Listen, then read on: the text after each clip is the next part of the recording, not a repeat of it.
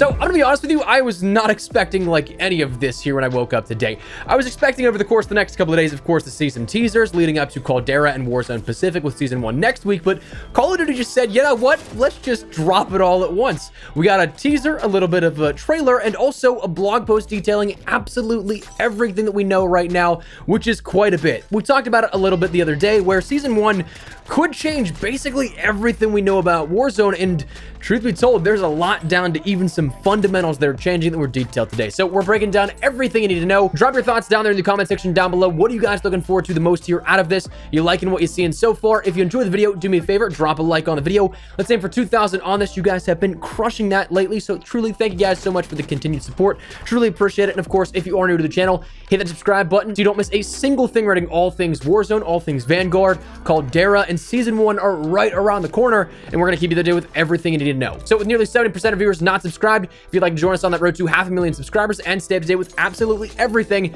hit that subscribe button. But said, let's jump right into it. Call of Duty's predominantly in the past rolled out things in terms of reveals with teasers and trailers leading up to the full-blown detailing of everything. For Caldera, they just said, forget everything that you know, we're dropping everything right up front. They started today by dropping a little bit of a teaser of the brand new map with the main points of interest, showing us the different sections that we'd see in the presumed TAC map atlas like we saw with the regular guides in Verdansk throughout the last year and a half. Then we saw a little bit of a trailer come into play where we saw some fly-throughs of the map as a mock tourist infomercial on why you should visit Caldera. Then we finally got the full blog post detailing absolutely everything that we know of right now, and there is a lot when it comes down to the map itself. Some major changes coming here within Warzone. Call of Duty just said, you know what, let's give the people what they want. So let's start out with all of that right up front. Let's start with the map itself, a broad overview here with this. This was the first thing they ended up tweeting. They ended up talking about Warzone Pacific, Caldera, Operation Vulcan, as it's called here. Caldera is sectioned off into 16 different areas here across Arsenal, Docks, Runway, Ruins, Mines, Peak, Beachhead, Village, Lagoon, Airfield, Fields, Subpen, Power Plant, Capital, and Resort. Each of these having a little bit of their own unique flair, offering up different engagements that you can end up taking, some much more wide open, others a little bit more dense and urban. Later, a little bit detailed, we see places like the Naval Arsenal, the Industrial Docks, the Runway, the Ruins, the Phosphate Mines, the Peak, the Beachhead, the River Village, the Clearwater Lagoon, the Caldera Terminal, the Agricultural Center, the Shark's Lair Submarine Pen, the Caldera Power Plant, the Caldera Capital City, the Royal Cabana Resort, and others here alongside all of that. Now, the map itself looks to have some sprawling environments here, looks to be rather large. Of course, in some of these major key art images, you can't quite make out where everything else is on the island, so it looks like we have a decent bit of space between each of these, a lot of environment, a lot of locale to explore, and overall just an entire new world here. Now, comparatively, my friend Exclusive Ace broke this down where it is very comparable to the size of Verdansk, so naturally you're not going to see from one point to the other, but if pacing is anything to be expected, it should be comparable to what we have now, just an entirely different new landscape, new world to explore, and everything that goes along with that. Personally, I am very excited here for this. In one particular, maybe just kind of weird reason to me, is the map itself looks vibrant and bright. One of the things that I absolutely could not stand with Warzone in the past year or so was that it started in Rebirth Island, where it had a yellow/orangish hue and tint to the overall environment. Rebirth Island saw that, then a couple of seasons later, that got changed down, and then it kind of shifted to Verdansk 84, where it had that sort of flashback orangish hue to everything that slowly started to dissipate, I think, over time. But this now is seemingly the Rebirth Island lighting, where you have everything that's crystal clear that you can see at a distance. It's bright, it's vibrant, it's something that doesn't conceal players as much as you may think. So that's something that I'm incredibly excited here for. But looking at all these other different locales, points of interest, and everything like that, it has me incredibly excited. Now, I'm going to be honest with you, it looks like a couple of these are already sort of being custom tailored to the engine shift, it seems, that we'll be seeing, since it is mentioned we'll share Vanguard's engine within Warzone now going forward, because the image for the industrial docks, those cargo containers, almost all of those are wooden, so you're going to be able to shoot through those, break that destructible cover, it looks like. One thing that I'm not quite looking forward to is the key art image for Caldera Terminal has another ATC, so hopefully that's not another one-way angle.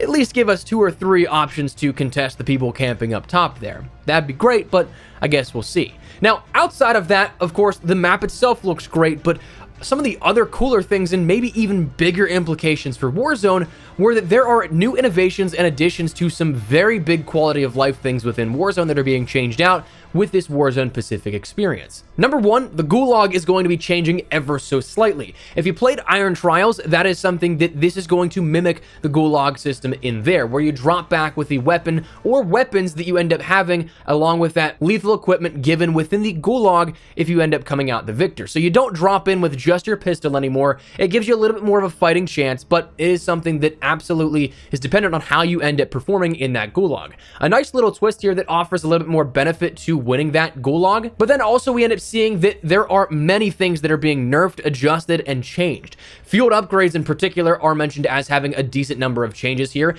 Dead silence is being nerfed. To what degree, we don't quite know just yet. Stopping power rounds are completely gone, which is phenomenal if you ask me. We end up seeing that there are going to be changes to the stun grenades and the heartbeat sensors as well, likely giving less effectiveness here to that, with the stun grenades effect probably lasting a little shorter. Heartbeat sensors maybe being on a battery or having a bigger time between each burst that it sends out to show you where players are. Dual wield melee weapons are being nerfed here, so that Kali stick, those Psy, those are not going to be able to kill you as fast as they have in the past. Loadout drop markers, those are also going to be changed, similar to how we see with Operation Flashback, and you cannot buy those in the buy station until the loadout event actually happens.